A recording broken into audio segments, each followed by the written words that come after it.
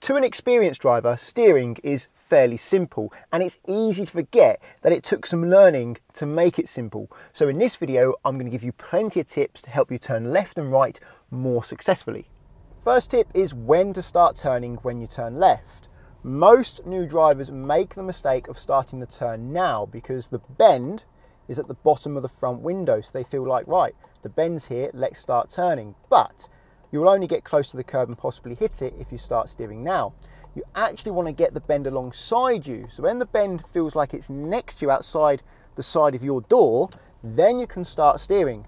If you steer now, it's very hard to hit the curb, but if you steer too early, it's very likely you will hit the curb. The reason why new drivers tend to steer too early is because things are a lot further than they actually look. The end of this wooden wall looks like it's at the bottom of the window, and when learners see something at the bottom of the front window, they assume that they are there, that they are close, but they're not.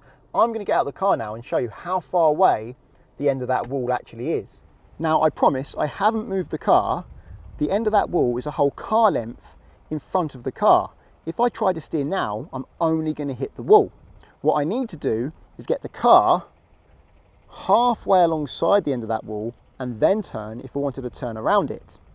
I'm back inside the car now, and it's fairly obvious if I was to steer left, I would just hit this wall. Let's pretend this wall is actually the pavement but raised so it's easier to see, and I'm going to show you how far forward you need to go before you can start steering. Ideally, you want the end of the wall, which would be the end of the pavement, if it was the pavement, to be alongside the middle of your car, which is around about here. If you steer now, you won't hit it. But the reality is you can't see the pavement because it's too low down. It's not raised up. So you have to remember where the bend starts. So at the moment, it's somewhere near the road name sign and the beginning of that triangle. So I know if I get the middle of my car near the road name sign, around about here, and I feel like I'm sitting on the triangle, that's a good time to start steering. The next tip is how much to steer.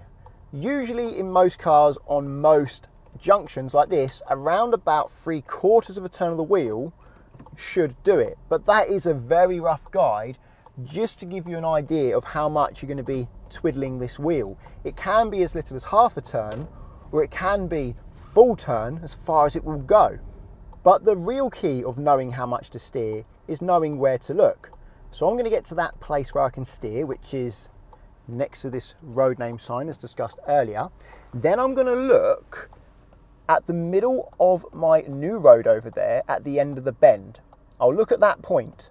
Then I'm going to aim my left knee towards that point. Once I feel like my left knee is heading that way, I won't add any more steering. So I'm adding steering now, looking at that point, focused on that point. And when I feel like my left knee is heading there, then I know I have enough steering. I'm near the line now, so I'm going to make sure it's safe to go. And then I'm going to let the car come round. And as I come round, I'm going to start looking far up the road to help me judge when to straighten.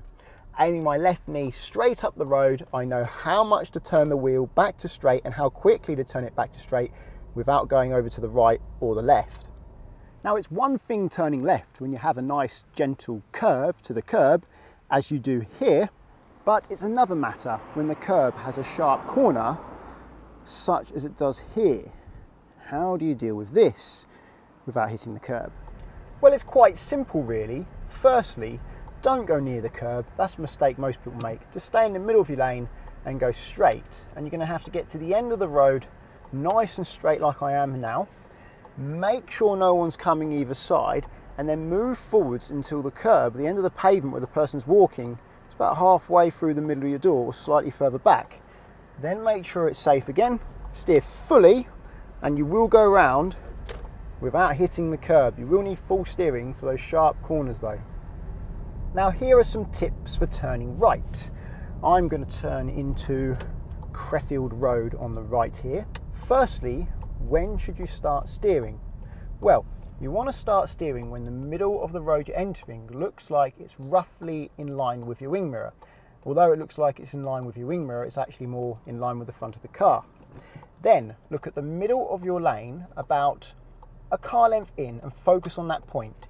Keep adding steering until it feels like your left knee is going into the middle. Then look far and start straightening until it feels your left knee is going straight.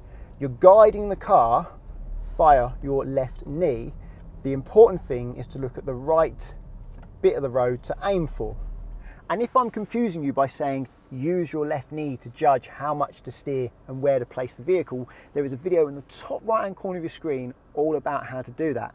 I find it a really effective way of helping new drivers judge how much to steer and judge where to place the car within their half of the road. If your steering wheel is on this side, you'll be using your left knee, and if the steering wheel is on the other side, you'll be using your right knee, but it's whatever knee is closest to the middle of the car. And sticking to that point, I drive on the left side of the road because I'm in the UK, but if you drive on the right hand side of the road, it's fine. This video can still work for you. You just have to switch things around. My left turns are the equivalent to your right turns, and my right turns are the equivalent to your left turns. Many new drivers struggle with straightening up after steering because they wait for the car to finish the turn before they straighten up. Let me show you what I mean here. So they add the steering and then they hold it steady, wait for the car to finish the turn and then start to straighten up, which is too late and leaves them going towards the other side of the road and possibly some oncoming cars. It takes you a couple of seconds to unwind the wheel, so you have to start straightening up before the car has finished its turn. Normally when you're around about 75% of the way through the turn, you want to start taking the steering off, but looking far up the road will really help you judge when to do that. Strangely enough, what can help you get better at straightening the wheel after making a turn is to let go of the wheel. Bear with me, I'll show you what I mean. I'm going to make this right turn again and then I'm going to let go of the wheel. So I'm adding steering now, it's coming around about 3/4 of the way around. I let go of the wheel, as you can see, then I go back on the wheel again once it's finished self-straightening.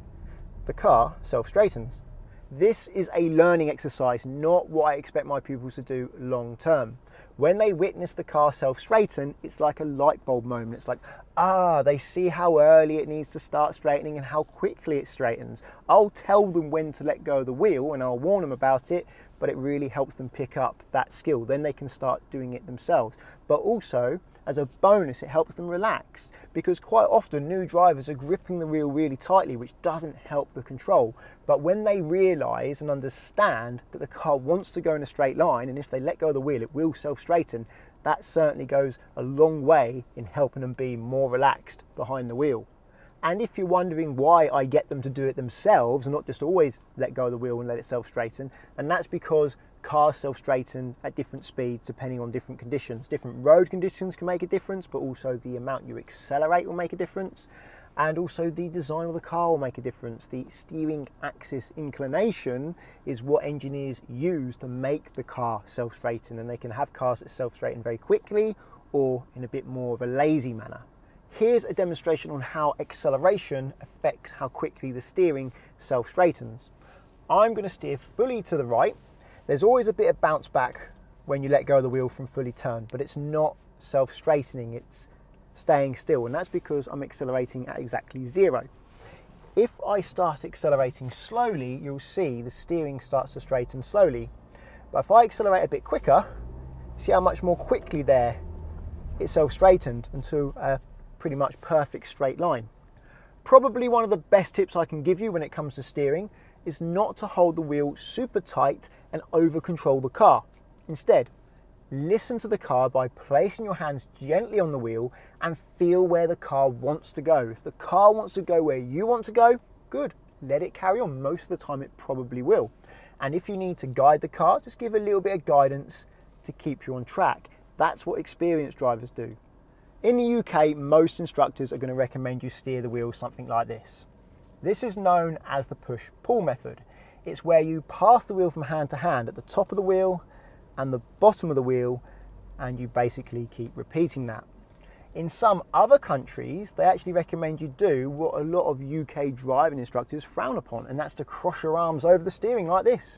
The trouble with this method is your arm goes over the airbag, and the airbag comes out at a very fast speed. So if that deploys and your arm's between the airbag and your head, that arm's going to hit you in the head. And if you've got a wristwatch on, that can do some serious damage, which is why I'm not the biggest fan of crossing your arms over the airbag. For the UK driving test, they don't really mind as long as you have good control of the car and you keep both your hands on the wheel most of the time, then you should be fine. With my customers, I rarely need to give help in this department. They tend to make their own way of steering fairly quickly on their own. In fact, if I give them a method, it can actually be more harmful than helpful some of the time.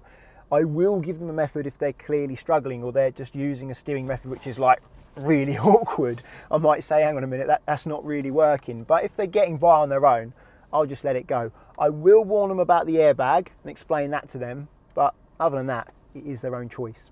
However, I don't accept wax on, wax off because you can slip off, and I have done myself, which can be quite scary. So if I see them do that, I will tell them to use their hands to steer the wheel.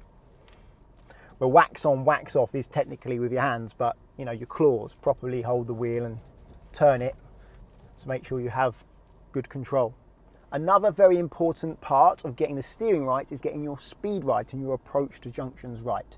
I'm not going to go into that in this video because this video would just get too long, but I have made a video all about that. I'll link to it up there in the top right hand corner of your screen. Well, I hope this video helps. If you think it does, please give it a thumbs up. Check out Collingwood and Confused in the description. If you're learning to drive and you want to insure yourself on somebody else's car for practice, Collingwood are great because you can do so without affecting their policy or risking their no claims bonus. Via the link at the moment, there's up to 35% off and a £20 Amazon gift card. If you want to insure your own car, check out confused.com. With Confused, you fill out one quote form and get loads of quotes back so you can compare who's cheapest, and you can change the car on that quote form so you can compare how much it costs to insure different cars. Using the links does support this channel, but it doesn't cost you anything, so thank you very much. Check out Facebook and Instagram if you wish, they're both Conquer Driving, and subscribe to get my future videos. And until the next one, cheerio.